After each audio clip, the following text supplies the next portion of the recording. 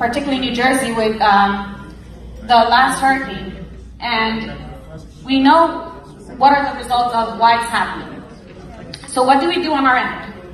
I ask our Bangladeshi leaders to take a hard review to tackle this change, building more with Go Green in mind, stormwater plan and sewage. Here in Franklin Township, Somerset, New Jersey, I am part of the land use community, and part of my role is to review upcoming economic development plan and partner with my residents to ensure there's transparency. Some of my goals include to promote women empowerment, increase diversity, support the South Asian businesses.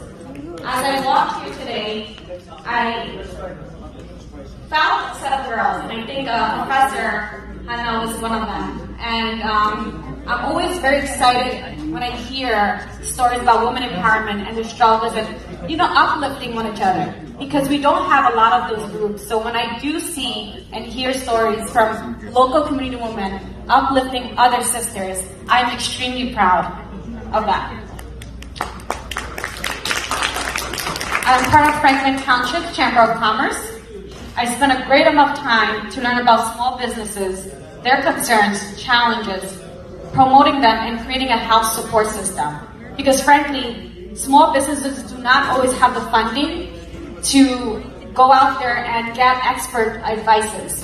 So what I have built is a community of experts that are in-house, lawyers, social media experts, etc. And it's all free service giving back to our community. Please feel free to reach out to me, and I look forward to meeting each one of you today.